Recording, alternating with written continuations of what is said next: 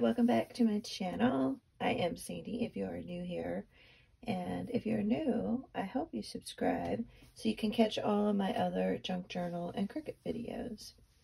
I do want to give a quick thank you to Lori, Linda, Missy, and Erica for all your support. Appreciate that. Today's video, I'm working in my winter journal, which you see right here. And I love how this page turned out. But before I show you the page, I wanted to show you this book that I used a page out of it on this junk journal page. And it has such beautiful pages in it. And I just wanted to share it with y'all in case it was something you might be interested in picking up. You can skip ahead to the junk journaling portion if you don't want to see a flip through of this book. This book is called For the Love of Paper Botanicals, and I picked this up at Barnes & Noble, but I also have seen it on Amazon, and there's actually 3 different volumes, and this is volume 3. Volume 2 is florals, and volume 1 is just For the Love of Paper. And I saw this in the bookstore, and I just had to get it. First off, the texture of this cover is really, it has a neat kind of a almost leathery kind of feel, but it's not leather. So that's one thing that I love. There we go. And then just every single page has these beautiful colors. You have places to write. So I intend on kind of ripping these out and using these in different projects and journals. So I'll kind of flip through. I'm not going to flip through every single page, but a few things I want to highlight. Some of the pages, they have patterns, and here's one for an envelope. So you could cut this out and make an envelope if you want to. And then it has on this side a space for the address and return address. Here's another envelope, and again another place for the address once you fold it up. More pages. I mean, they're just gorgeous. You can do all kinds of different projects. And so as you go through the book, it shifts into different little themes and sections. So here are some stickers that you can use. Here are some really neat, these are cardstock, little postcards. And then here is just some more really beautiful double-sided decorative paper. You can see the little post-its that I've put here.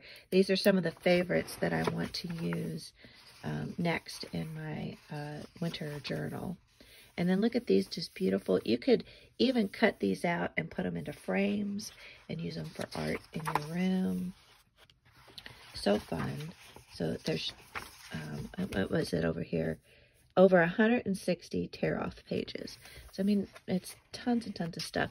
And then here, in the very back, there's this poster that's folded up in this back pocket. And the poster looks like this.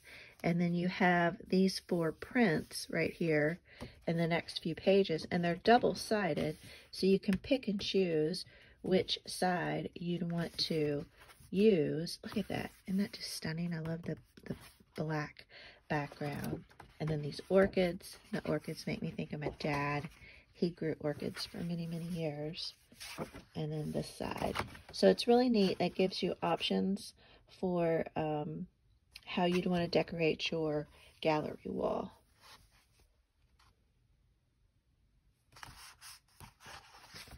And then after that, some more just really fun pages. You can tear these out, cut them out, do whatever you want with them. Lots of these here. And then you get into this section, these are little bookmarks, and they're perforated.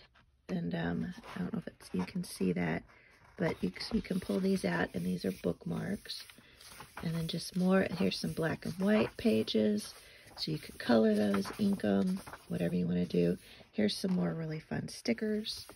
And then here are 3D succulents. So they give you directions, and they have them already printed out, so you can just fussy cut these out and make a bunch of paper succulents, which is kind of fun little project to do. So many different colors that you can utilize. And then it came with this bonus little travel journal in here. So you have this whole other journal that you can use. You can take on a trip with you, which is really neat. And then some more stickers. I really like those plant stickers. Look at all of them. There's 4 pages of plant stickers.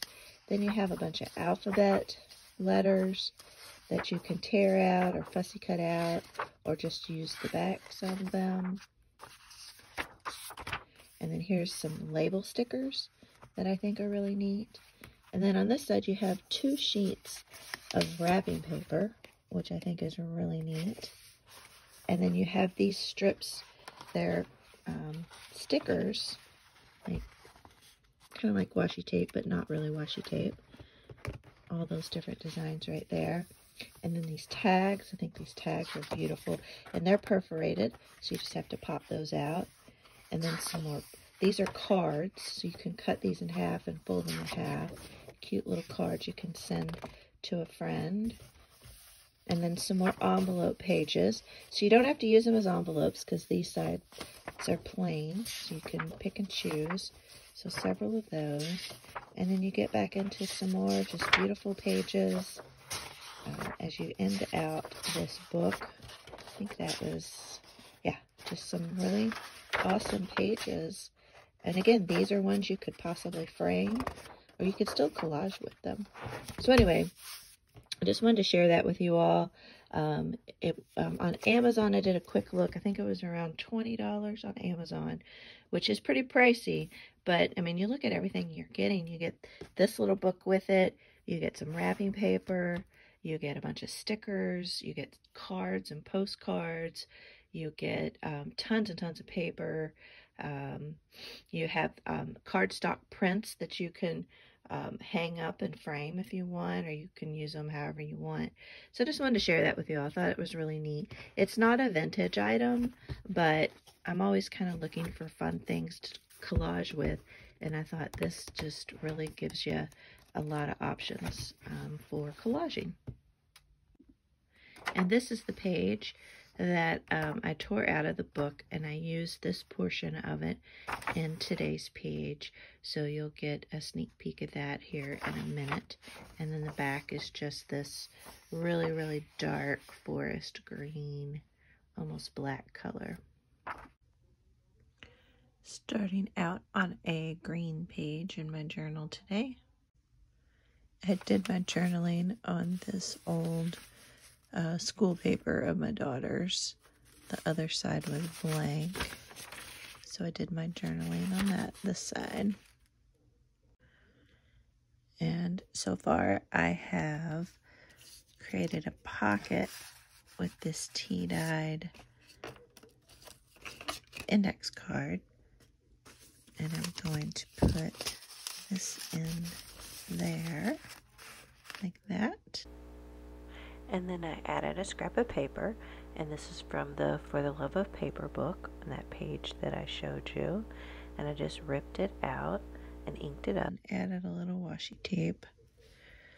And I'm playing around with these playing cards I got from Five Below sometime last year. I'm trying to incorporate this somehow. Alright, making a little more progress. So I've done a little cluster. I decided I didn't really want to cover this up that much. So I've kind of done this little cluster over in this area. And this little piece is one of those crochet items that I did a short story on.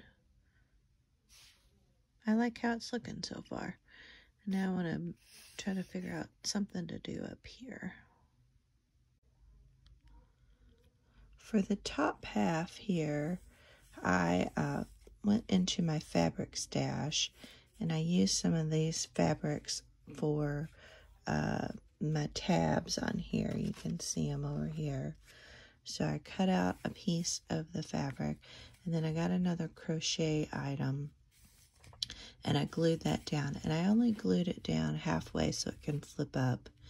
And then here I added some more of my vintage ledger paper, and then I put this washi on top.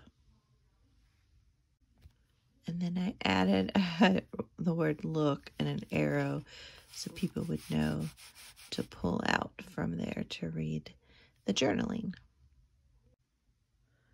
Here is the final look on the page. So I added a little butterfly here, and I added a little January 29th and a bee stamp, and then I added this little stamp here about weekend vibes. And then over here I added a bulb pin with some beads on it. So I really like how it turned out.